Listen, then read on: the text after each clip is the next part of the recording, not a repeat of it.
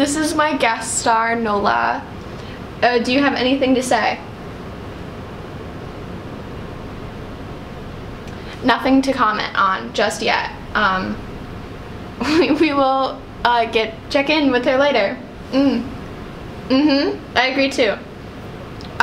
So today I want to take this opportunity for this video essay for core class to talk about my favorite topic to hate on, kitsch media.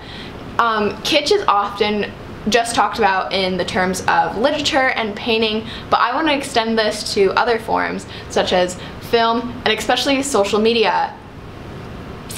Kitsch kind of really got popularized with the Clement Greenberg essay published in 1939, Avant-Garde versus Kitsch, where he kind of like really set in stone what kitsch is, which this is a quote saying, referring to the Russian painter Repin.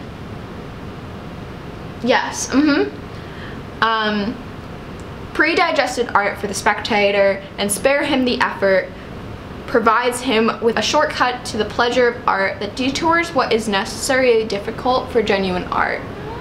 I think this applies to Repin, but also to a lot of other media, especially media we see today. A lot of contemporary media, a lot of shit you see online.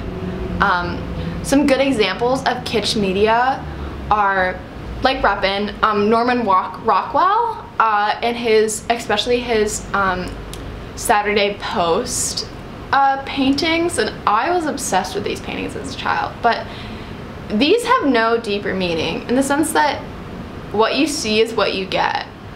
A very famous, well-hated painter is Thomas Kinkade, and this man I love to absolutely hate. Him and Jeff Koons are the artists I hate the absolute most.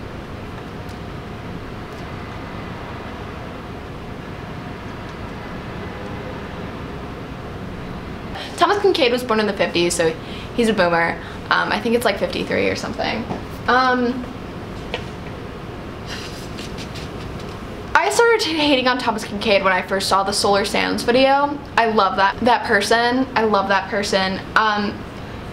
It just filled me with a pure rage for this conservative man who uses art as a platform to push this narrative of a simplified worldview and push his Christianity conservative views. But yeah, this quote that Clement Greenberg states really applies to Kinkade. There's no deeper meaning behind these paintings. He runs his galleries like franchises and have pushed these owners to buy excessive amounts of product which they don't end up selling, and then have pushed them into bankruptcy, and he lost 2 lawsuits having to pay like a fuck ton of money. It's this much. It's like cheap printed canvases, like shit you buy at Walmart. His work is so unoriginal. I remember trying to do research for my art history class, which really helped me get a lot of the information for this. And I tried looking up a painting my professor mentioned, and I literally could not find it. You know why? Because there's a million that look exactly the fucking same. It's like that, and then there's also, he collabed with like Walt Disney, which like is the master of kitsch. Like they have some good stuff, like Fantasia. I absolutely love Fantasia.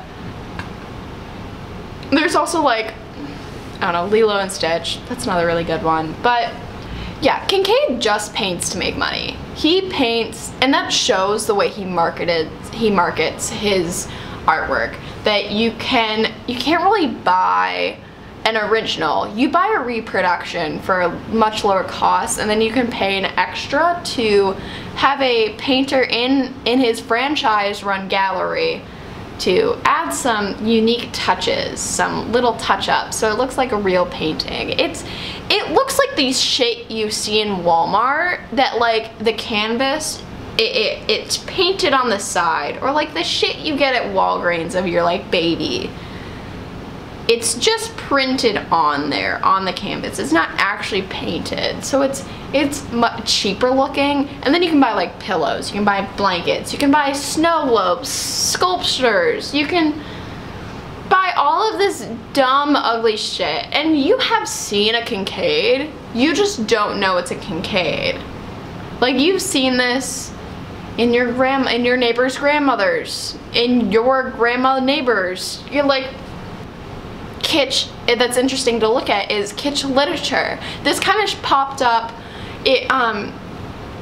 kind of before painting. Kitsch kind of took a stand as, you know, education became more widespread. Literacy rates went up, thus there were more people looking to read, and these publishers wanted to make more money, thus they published, you know, books that took a short amount of time to write because they took low effort.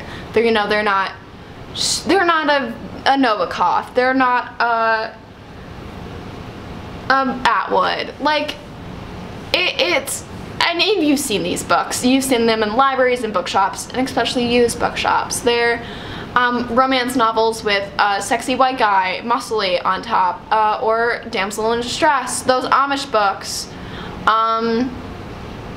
cowboy, sexy cowboy, and then there's those science fiction books that have like weird demon on the cover, or those horror novels. They really don't say anything. They're interesting. They're great escape. I mean, it's not, some of it's bad literature. Often those romance novels are heteronormative, cis-normative, only include white people. Like it's much harder to enjoy a Nabokov when like you need an escape than it is to enjoy Twilight, which, you know, has no character development. It doesn't really, you know, challenge your worldview. It has only white people in it and Jacob. I love reading Twilight when I'm depressed, but that brings me to another thing of why I think especially lower class people enjoy kitsch media. It's because lower class people, the proletariat, often struggle in their daily lives to get by. Thus, you're not gonna go looking for media that's gonna change your life or try to, you know, give you a different worldview, something that's challenging you, or something that's ugly or horrific, or like you're gonna want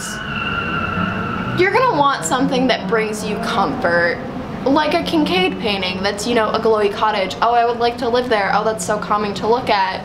Twilight, you know, something that's interesting. Or these romance novels, something you can escape to and escape into.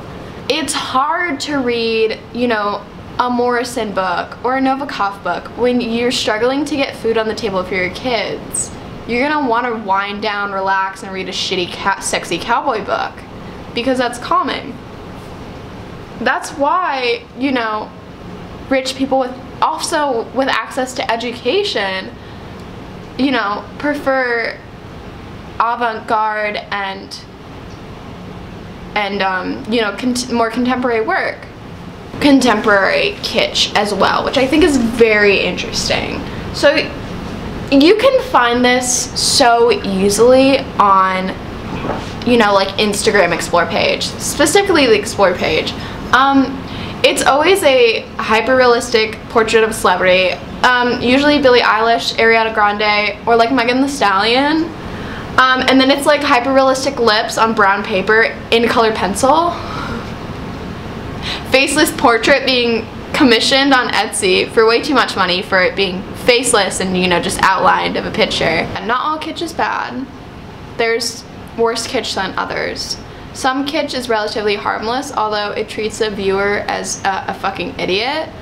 And I know everyone out there is better than, you know, a media treating you like a fucking idiot. You know what media is good at treating you like an idiot? Shows for infants and children's shows.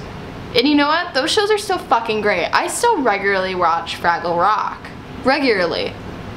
Blue's Clues? All the time. Kipper is the best show ever created. 10 out of 10. But, you know, in conclusion, right, Experiment. Make shitty art. I make shitty art every day. I make some good things, but mainly it's pretty shitty art. You have to make shitty art to make good art. Now, in conclusion, I fucking hate Jeff Koons and Thomas Kinkade.